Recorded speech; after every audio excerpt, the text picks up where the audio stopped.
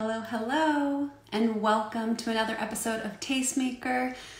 I'm gonna go ahead and add our pin on here really quickly. We're gonna go ahead and pin that for you guys, and then we will go ahead and wait for Abby to join us today. All right, let her in, and she'll join us in just a second. Our guest is a little bit different today. It's not an outside guest. We have a guest from our own team. Hi, Abby. Hi. How's it So going? nice. It's going great. How are you? Good, good. I was just telling everyone that today our guest isn't really a guest from outside. It's our I own internal know. team. I know, but it'll be fun to have this conversation. Totally. So excited to have you here. Basically, I just kind of give a little overview to everybody who's new here. So if you haven't been on Taste of Tastemaker before, we bring on experts to bring information to you guys. It's really helpful, especially between conferences and webinars and things like that, just to kind of hop on and talk about some of the things that you guys have questions about. So most of you know Abby, but I'm still going to have Abby introduce herself and talk a little bit about herself and her experience. Hi, everyone. There's probably quite a few of you who don't know who I am because it's not like I'm on Tastemaker on Instagram all the time. But I'm Abby Rodriguez. I am the founder and CEO of Tastemaker Conference. And I'm joining here from The Butter Half, which is also my food blog, which is how I started. But we will get into that later. But I'm so happy to be here. So glad you're here. So today we're going to be talking about community and networking with Abby. Those are obviously two things that we really focus on here at Tastemaker, but also things that Abby is super passionate about. So obviously we know how Abby is connected with us today, but Abby, can you tell everybody a little bit about your own blogger journey and how that impacted your need for community and networking? Absolutely. So I love sharing this story because it's the genesis of how Tastemaker came to be. So I actually started blogging back in 2010 when it was really fresh. I know blogging, began at like the beginning of the 2000s, but it was a time when people weren't monetizing yet and fashion blogs were really popular. So I was working at in retail and thought, I should start a fashion blog because I saw these really chic women who lived in Europe and I'm like, oh, that looks fun. And, I could like wear my clothes that I'm wearing to work and it'd be so cool. So I started a fashion blog and then it morphed into a lifestyle blog. And I actually did that from 2010 to 2015. And within that time was this huge shift within influencer marketing becoming an actual industry and brands realizing, oh my gosh, this is like an untapped market. Like this is so amazing to have people be using their platform to share. And so within that time, I learned how to monetize and realized, wow, I could be making this business, a career if I wanted to. And so with the lifestyle blogging, I had dabbled in recipes and I really loved food photography. Like I had been doing it, I've been doing food photography since 2013 probably, but in 2015 is when I finally made the decision to convert it to a food blog full time because food photography was a really big passion of mine and it creatively fulfilled me. And I felt like it was a really great way to be connected to social media without having to make myself the brand either, which is something that I didn't necessarily want to do. And I'm like, I want to focus on the food and how that connects people because that made a lot of sense for me. And I am a mom and I have young children. And so it was a way to hold me accountable too for learning how to cook food that is delicious and can be made for the family. And then in the process of that, in 2017, I had realized, what is missing is this community aspect. And of course we can network on social media. And at the time, Facebook groups were really huge and a lot of things have grown since then. But I wanted a way to connect to people in person because I think that's the element that is missing for us who have jobs online. Like the whole world understands the hardship of that now that we have to work remotely, but it can be really isolating. And so I was inspired to create Tastemaker and to bring that community together. And so that's just a little bit of backstory there of the community aspect. But I think with food in general, what's so great is that as food bloggers and content creators, we are consistently creating community through our content, right? Like recipes and food are meant to be shared and to create and foster a connection between people. So I think at its heart, it's all about community and connection.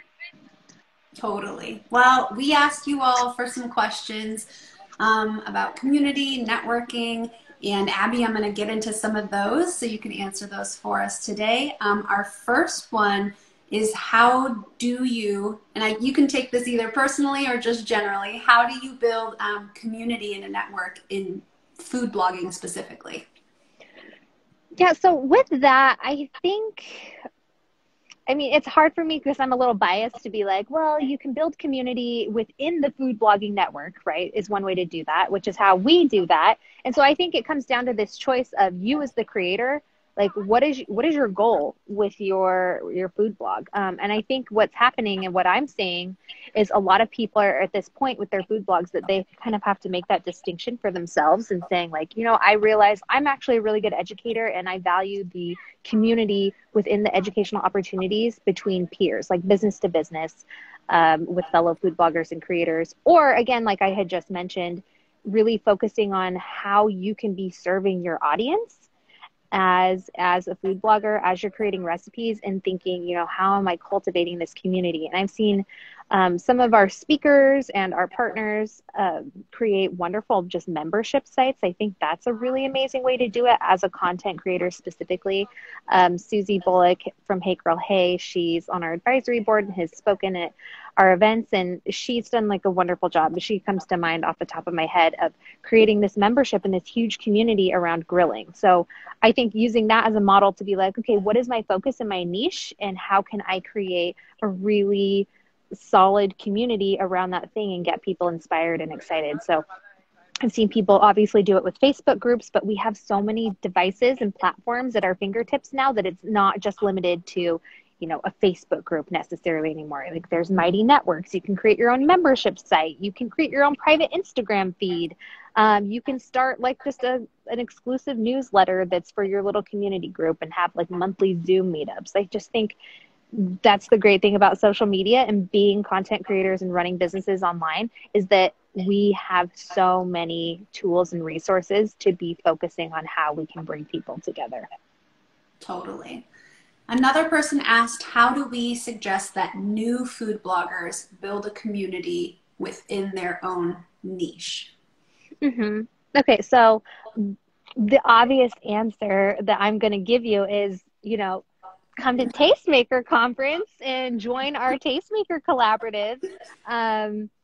Look for resources that people are making for community. And so like we have Tastemaker Collaborative, which is a free online membership site that we just launched in an effort to keep community going, because that is our number one core value. And for all of you who've been with us at Tastemaker for years now, you probably hear me say that all the time, like community, education, and experience, those are our core values. And so coming to our events, joining the collaborative, or finding other people in your niche, you're able to do it that way. But also there's a lot of Facebook groups that still exist. And I think just doing your homework of like going through, for example, I think Tastemaker here on Instagram is a great resource. See all the people who follow us, click on it and go through person by person and see like what type of food blog or platform that they have. What is their niche specifically? And a lot of times you can see people have it in their handle. So that's pretty easy to be like, vegan recipes by Jessie. If you're a vegan food blogger, you'd be like, oh, I can go see that. And then I think just an old fashioned, like, hello, commenting on their stuff, send them a DM, ask them if they're a part of any groups, is a great way to do that. But within our collaborative, again, I'm going to, rep our collaborative space, but we have it broken out into different niches, so you can go over there and join it and see other bloggers who are focusing on the same things that you are. And just, I think what the other thing that's important is to make sure that we are engaging too. You can't have a community if you're not willing to participate. And I know that can be really hard and scary for people that may be more introverted. Doing it online, I think, makes it a little easier, but if you want to have friendships and relationships, you have to cultivate those. Totally. And I would also add that we do a story feature every Monday and Wednesday to feature you guys to each other. So it's a good way for us to kind of tell you whether or not they're in your niche. You might connect with them because they grew up in the same area that you did. Whatever their fun facts are that they share could be something that you relate to as well. Great tip. Okay. So another question that somebody asked is, what are some of the features for community members within the Tastemaker community? Which we answered a little bit in there. Yeah. So I guess I can do like a more succinct overview. We obviously have our conference, which is in March of 2022 is our next in-person conference, which is a fantastic way to really network and get to know people. Those face-to-face interactions, I think, are absolutely priceless. So number one, come to in-person Tastemaker conference. Number two, go to our virtual Tastemaker conference, which is in September. So there's an opportunity for an event every 6 months. And then number three is join our Tastemaker Collaborative, which again is our free online membership. You can hit the link in the Tastemaker bio here to get links to all of that information. And that is an ongoing community where you can ask questions. We post weekly prompts in there. We're starting to host monthly webinars with a specific theme. We're actively building that out because it is new, but that is a place for you to really, outside of social media, so you don't have to deal with all the distractions, to just find your people and talk to them and stay in touch. And then through all of those things, you will eventually develop a food blogger community, your own little group. And we have seen so many people as a result of Tastemaker form their own little mastermind pods. We've had a mastermind workshop in the past where our people still stay in touch. That was back in 2019, and they're still working together and staying in touch. So again, finding those people and then creating your own little groups off of that, so you have accountability partners and buddies and all those fun things. So those are the four ways that we can support you in that. We have another question that kind of goes along with that, which is, who can benefit from going to Tastemaker conference? What stage of food influencer should you be? So this is my favorite question because I think a lot of people say, oh, conferences are only for beginning food bloggers. And that's just simply not true because of this whole concept of networking and community. It does not matter if you have never even, started a food blog, or even you're just thinking about it versus you've been doing it for 10 years. The opportunity to talk to people and hear their life experiences, like, we all have something to learn from each other, no matter how advanced you are or whatnot. And so it's for everyone. It truly is for everybody. The content, we try to cater to a lot of, different levels. So we have courses that are general. A lot of them are general that can apply to people, about trends and things that are pretty evergreen content that everyone needs to know. We do have some introductory courses and classes, and then also things that serve people that are at a more advanced stage. So we really try to make that a well-rounded educational opportunity, so there's something for everybody. But the big value proposition that we provide to you as food bloggers is the networking in the community, both with other food bloggers and creators and brands, because we do have amazing brand partnerships that come to our events. We have an exhibitor hall, and this year we're partnering with the Inspired Home Show. And if you're not familiar with them, they are a huge trade show for home and housewares appliances. They're the largest in the world, and they have thousands of brands that come to Expo at their show. And as a part of this, which I don't know if I've announced yet, but we're going to do it here, we are going to be doing a special speed networking with them at McCormick Place on Friday evening of Tastemaker Conference that is happening in March of 2022. So, that networking and community there is just like, you cannot find that at any other conference other than Tastemaker. So true. Well, I'm also excited that we made a big announcement last minute there.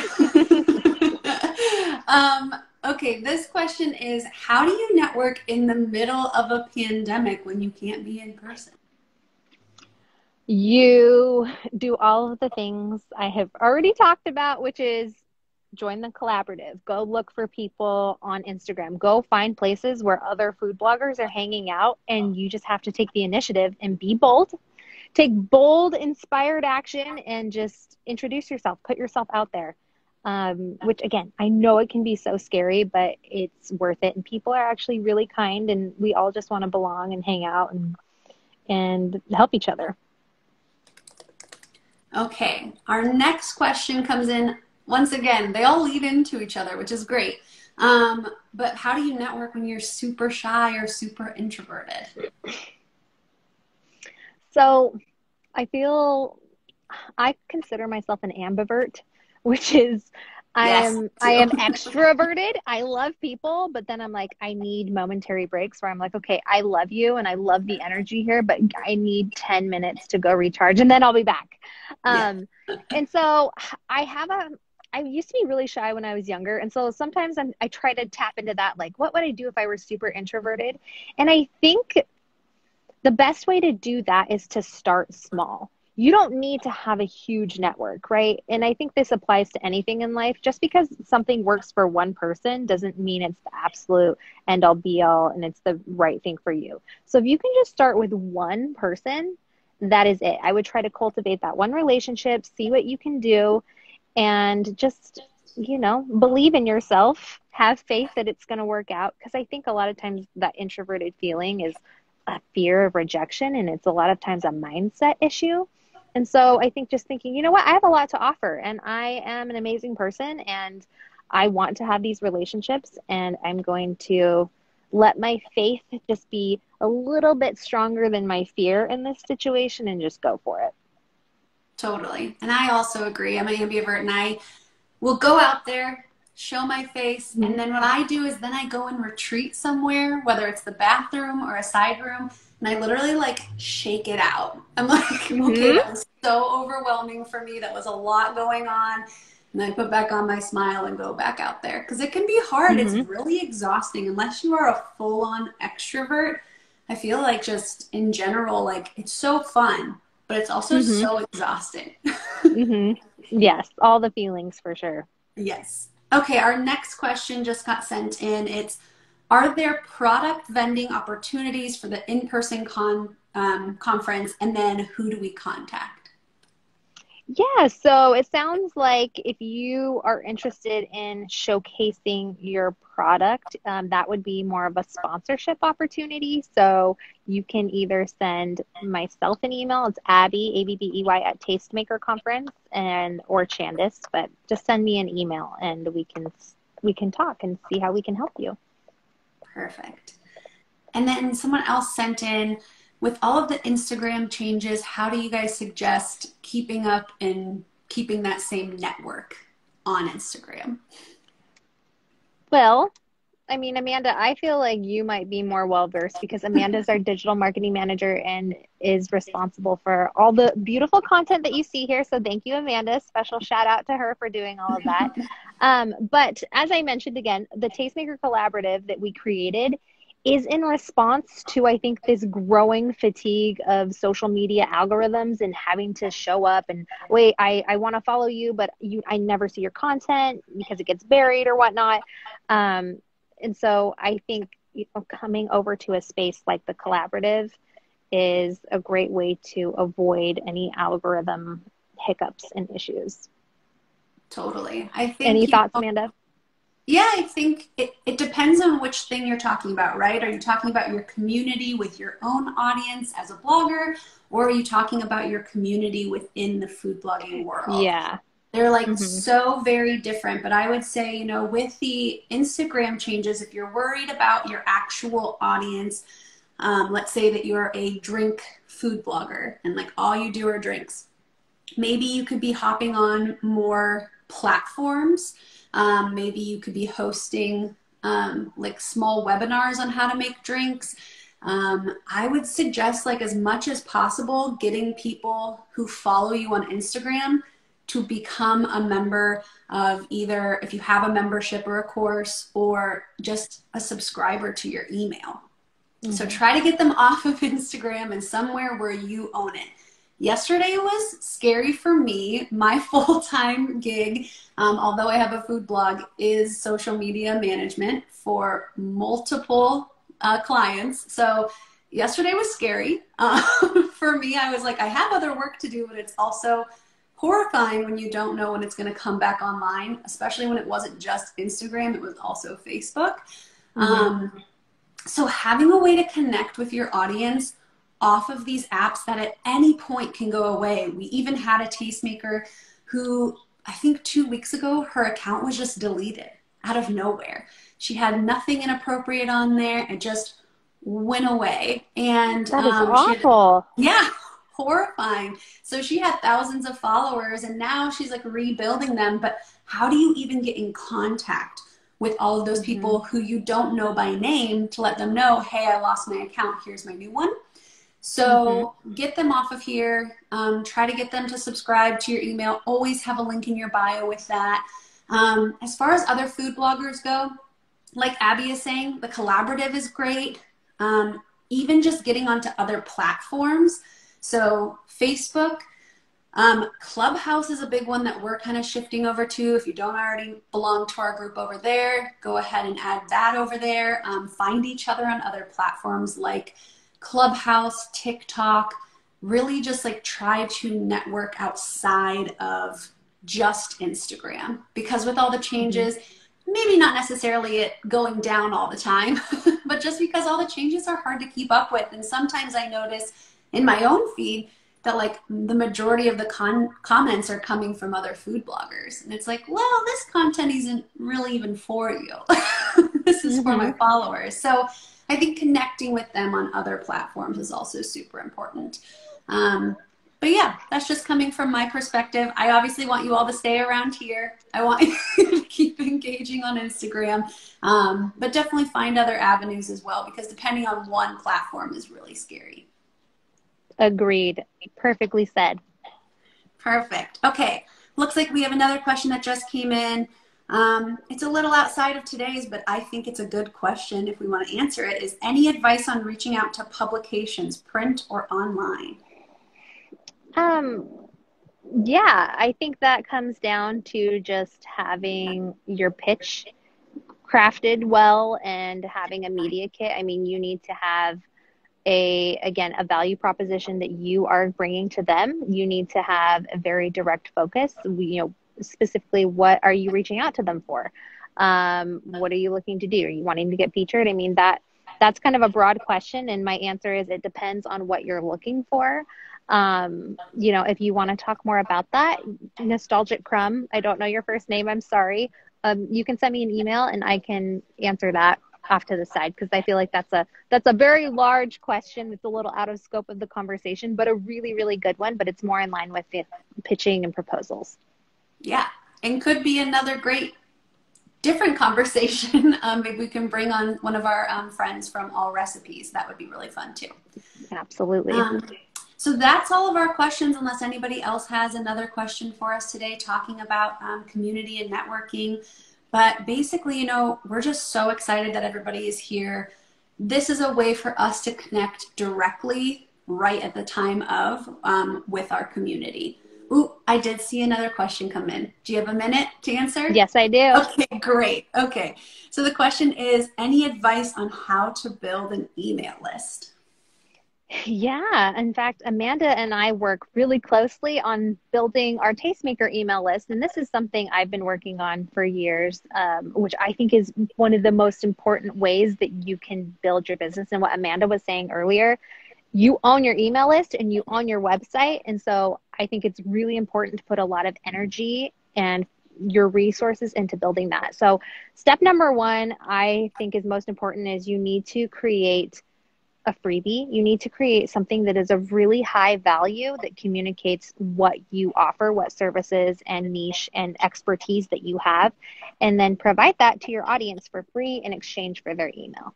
And be sure to be sharing it. Like if you have a really large following on Instagram, that is something you can actively be promoting. Come get this free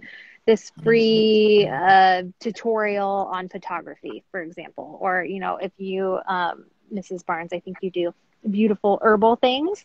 learn how to make an herbal concoction of some sort. If that's something that you know your followers want, because you want to make something that your audience is looking for. So if you have any information or you have data that you can look through your content, your content to see which is what's performing best, that's a really good lead for you to say, my audience is responding to this. I'm going to make more freebie content around this and start building out like a newsletter funnel specifically to that. Email marketing can be really intense and very intricate, but start with the basics. We use ConvertKit. They have a lot of wonderful resources on their website. If you would want to go there to check it out, all of those are free. I know there's some other email platforms that people use as well. What's the really popular one, Amanda, that I'm thinking of that you probably know of that other people use? MailChimp? MailChimp's the popular one, but there's a newer one that I think it's more like aesthetically designed and it's like a very simple user like interface.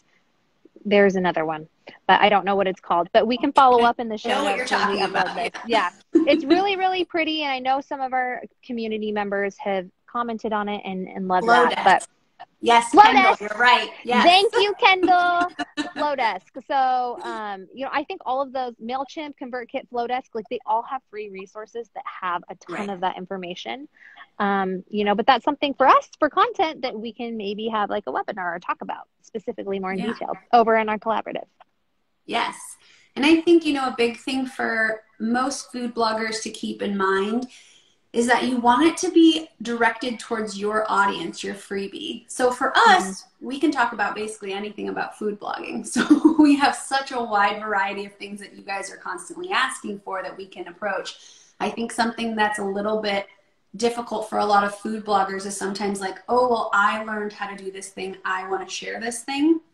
If you're not teaching food blogging or you're not teaching photography, to offer those freebies isn't necessarily going to grow your correct audience for you.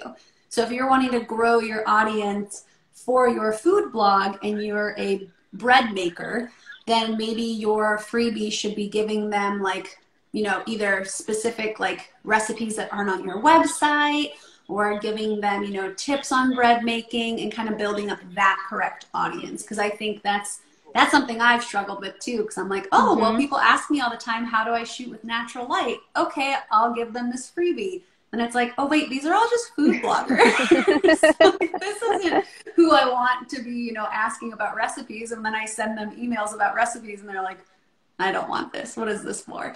So it's, making sure. And then like Abby said, like read your content, but also like we'll sometimes do like polls with you guys. Like, what are you looking for here? Do you like this or this? So ask your audience directly. It also brings up your engagement on Instagram. So just ask them, do you guys want this or do you want this? See what they're looking for. I love that. Perfect. Great okay. tip. Our IG handles. Abby, what is your IG handle? I'm at the butterhalf _ and then Tastemaker at Tastemaker here. And then I'm at Amanda.Willens. I think both of our handles are linked in an Instagram post that I did to introduce us on our team. So if you go to the Tastemaker conference feed, you'll see a beautiful picture of Abby down there, a couple scrolls, and then it has in the bio of that, the little caption, it talks about it, and our handles are in there, as well as our other 2 team members. Okay, I think that's all the questions that we have for now. So thank you everybody who joined along with us today. We're so grateful that you are a part of our community here. And basically, Abby, do you have anything that you kind of want to add on to that? Yeah, I just want to say community is the most important thing I think that you can do for your business as a food blogger as you're growing it. I will tell you that we cannot do things alone. Like, it just doesn't happen. And the reason why my food blog got to the place where I was able to monetize it and I was able to start Tastemaker was 100% because of my relationships that I made with other bloggers that inspired me, that held me accountable, that just helped me when I was feeling down, because we have a lot of emotions when we own our own businesses. It can be really hard. And so invest in yourself, invest in that time, invest in the community. I think it's one of the greatest things you can absolutely do. So with that being said, if you haven't already bought a ticket to our Tastemaker conference in March of 2022. It's in Chicago. Please come, go grab your ticket. You can get it at the link in the bio here, and we join our email list if you're not on there, but we will be posting about it in all of our various platforms and our list and over in the collaborative. So there's lots of ways to stay in contact with us, and we're here to be your resource and to support you and be your cheerleaders along the way. So just thank you for being here. We love the Tastemaker community. Thanks, guys, so much for joining us today. Like Abby said, our tickets are already available, so head to the bio at Tastemaker Conference for all of those links, and feel free to DM us if you have any questions. But we'll see you next time. Bye, guys. Bye.